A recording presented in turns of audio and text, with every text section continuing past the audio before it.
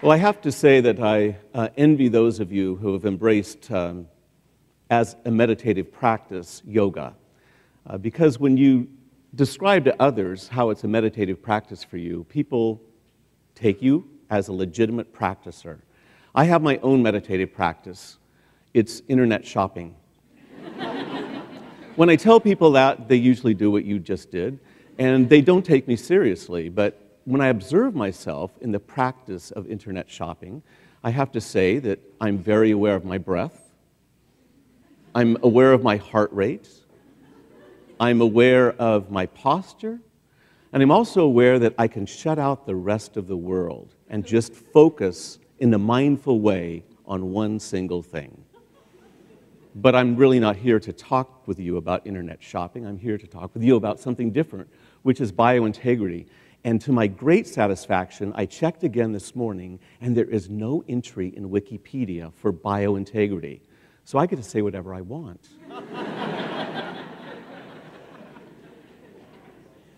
This is one of my more recent internet purchases. It's called a PJ Reef. This was one of those Kickstarter campaigns, and I came to find out, after having done some research, that there are a lot of people who are trying to make a microcosm of the universe in a jar, in the form of a reef. I've seen them on the internet as small as a thimble. This one is about the size of a mason jar, and really what I like about it, besides the beauty of it, is what it does for me on a daily basis as I think about systems theory and what my job is. Because it's easy for me to get consumed in my work in the day-to-day. Every day something new comes up that I have to deal with.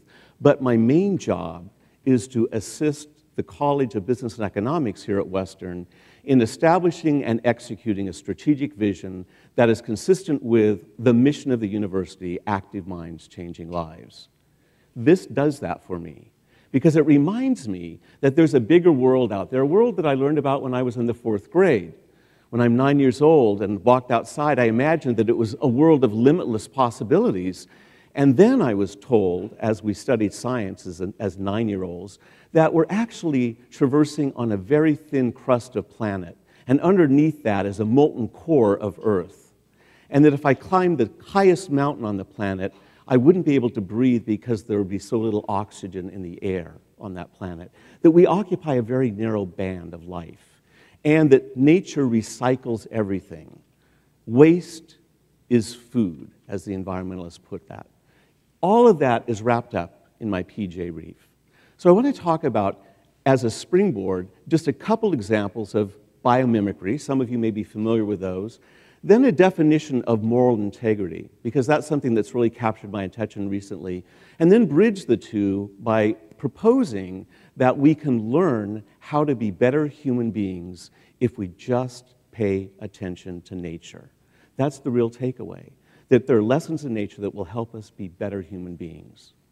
The first example of biomimicry is the bullet train in Japan.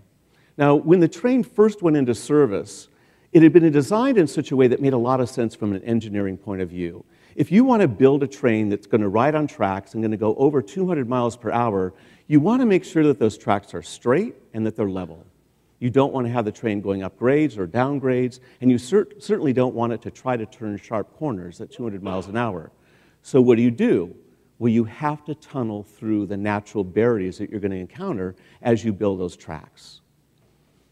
And that means you have tunnels. So the first experiment in running the bullet train resulted in something that the engineers hadn't exactly anticipated. And that was that at the front end of the train, which was much blunter than what you see here in this photo, there was a buildup of air pressure as the train went through the tunnel that resulted in a very large sonic boom as the train exited the tunnel. And the longer the tunnel was, the more the compressed air and the louder the boom, and it could be heard for 2 miles away. Now, you can imagine that the citizens living in those areas were complaining about the fact that the train was interfering with the quiet use and enjoyment of their property. And certainly it was. And so the engineers were presented with a problem. How do we solve this problem of the noise? And they found a solution in nature. The kingfisher is known to be a stealth bomber. What it does is when it dives into the water, if you ever have seen a kingfisher diving into the water after prey, it leaves virtually no wake at all. You don't see concentric circles radiating out from the bird. And it's largely because of the shape of its bill. The engineers, being the smart engineers that they were, said this might be a solution for the train. And they reimagined the nose cone on the bullet train as a profile of the kingfisher and put this into service, and it worked. Not only did it end the sonic booms, it also solved another problem, and that was that the trains had some other inefficiencies built into them. So now the bullet train, with this nose configuration, can travel 10% faster than it could, using 15% less energy. I love this idea of biomimicry. It's learning from nature. It's the idea that nature for millennia has had a time to learn lessons that we haven't had nearly as long to learn, and we can borrow from. This looks to be perhaps a pop art piece of work hanging on the wall, but it's not that at all. What it is an aerial photograph of a port. What you see along the top are what are called intermodal containers. Now, the idea for an intermodal container came about in 1953 when someone thought it's really inefficient for us to use longshoremen and equipment that is things like hand trucks to offload freight from ships. That's what you see along the bottom by hand. What if we containerize it? And we have to standardize that. I mean, this is an innovation in transport. The way you standardize it is you come up with a standard 8 by 8 foot container, 20 to 40 feet long, it depends. You have cranes now that offload these, and it was a brilliant idea that took decades to implement because you had to change the whole infrastructure of the port system. I'm sure you had to get some agreement from the Longshoremen's Union as well to make this transition. That probably was the biggest barrier. But the problem is that by some accounts, and I have to admit the accounts vary widely, there are as many as 700,000 or 800,000 abandoned intermodal containers in this country every year. The reason for that is that we have a trade deficit from the countries from which we buy things. They ship them to us in the containers. The containers don't go back with goods from us because we're a service economy. So what happens to these 700,000 or 800,000 containers? Well, lots of interesting things happen to them now. Not 10 years ago, but now we see that we're converting them into housing, and attractive housing, habitable housing at that. But again, this isn't a new idea, because if I ask you to imagine what a hermit crab looks like, you probably think of something like this. And what you have here is actually a creature that looks more like you and I. It looks like this, okay? It's frail, it's hairless, it's vulnerable, it's not well designed to survive its prey. So what does it do? It finds a way to appropriate protection from somewhere else, something that's been abandoned, a shell. So I would say that our use of intermodal containers also is not a new innovation. This is biomimicry. If you want more examples, you can go to asknature.org. It's one of my favorite websites, and you'll find dozens and dozens of examples of this sort of biomimicry. I want to shift for just a moment to talk about the moral concept of integrity and then reunite that with this idea of biomimicry. I got frustrated a few years ago because I'm a moral philosopher by training, but I do research with organizational behaviorists and organizational theorists, and I started reading about how they were studying leadership and how the notion of integrity impacted leadership.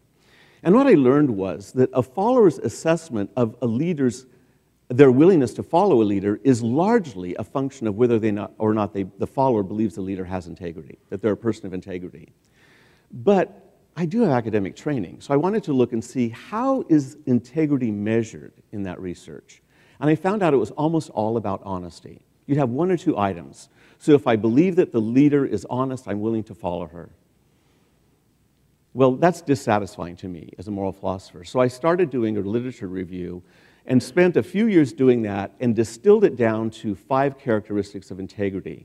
And by the way, my proposition here is going to be that nature does a much better job of demonstrating integrity than you and I do. The first part of that definition about how we live our lives, are we going to live as an angel or a devil, is that we have to have coherence among a set of moral values. Now, we're on message with this in the College of Business and Economics. When we teach about coherence among a set of moral values and moral frameworks, we're talking about principles. Do our actions conform to important principles? Do they create more benefit than harm? Are they fair? Do they demonstrate caring? Do they promote personal liberty and choice? Beyond the behaviors, are they consistent with good character? And finally, what is their impact on the planet? And the best decisions are ones that meet the requirements of all of those. But that's not enough, because jihadists have a very consistent set of moral values. The KKK adherent has a very consistent set of moral values, but it fails the second part of the definition of integrity. That set of moral values has to have some consistency with a set of social values. And what I'm presenting here is a very linear model, which is how it has been published. I'm going to challenge that in a moment. But it's not just about what you believe, it's also about your behavior cohering with your beliefs. And then there should be consistency over time and across social contexts or across the roles that we play. What can nature teach us about integrity? What can nature teach us about how to lead a better life? I was fascinated when I saw the following picture. Why is the root structure of this tree organized in the way that it is? And it becomes pretty clear when you take a closer look. The tree is a complex adaptive system. It is goal-seeking, and what it's seeking is water, and it's seeking nutrients. But there's a barrier there. There's bricks. So where do the roots grow? They naturally gravitate toward the cracks between the bricks, and they force themselves through those cracks so they can get into the soil and draw their nutrients and water out of that soil. As I think about this definition of integrity, for me, if you look at the first two components of integrity, coherence among a set of moral values is rather like the roots, and the bricks are the social norms within which we operate. But it's really not quite that simple, because what I've modeled here is no longer a linear process. It's a circular process, which is mostly what we see in nature. Think about how we understand the lives that we should live. Let's start with our own country. We hold these truths to be self-evident, that we are endowed by our Creator with certain unalienable rights, that among those are life, liberty, pursuit of happiness. Fast forward 80 years, 80, right? You know the rest. What did our forefathers have? A system based on personal liberty. And so when one person stands up, whether they're saying it or doing it, they can reshape social values. A person who says, without saying any words, hell no, who stands up in the back of a bus and walks forward and says, this is where I'm going to sit. A person who, in China, a student says, I don't like the way that the direction of our government is heading, and stands in front of a tank, and we all have that image in our head. That's also this mutual simultaneous shaping, this coevolution, this emergence that we see in social values and moral values. I think we've simply made them too distinct over time. And there are many other examples, not necessarily of personal liberty. Ask not what your country can do for you, ask what you can do for your country. Those reshape our attention on social goals and social norms. And there are caring norms as well. Give me your tired, your poor, your huddled masses yearning to breathe free, the wretched refuse of your teeming shores. Send these, the homeless, tempest-tossed to me. I lift my lamp beside the golden door. And millions of immigrants have seen that in New York as they've entered this country. So what I'm suggesting to you in closing is that we need to create a bridge between nature and what nature has to teach us and personal integrity, so that what we understand about ourselves as moral persons is informed by nature, who, I have to say, in many cases is so much smarter than we are. Nature can teach me to be a better person, and I'm really excited to wake up tomorrow, and I hope you are as well, and wonder, what will nature teach me tomorrow about being a better person? Thank you.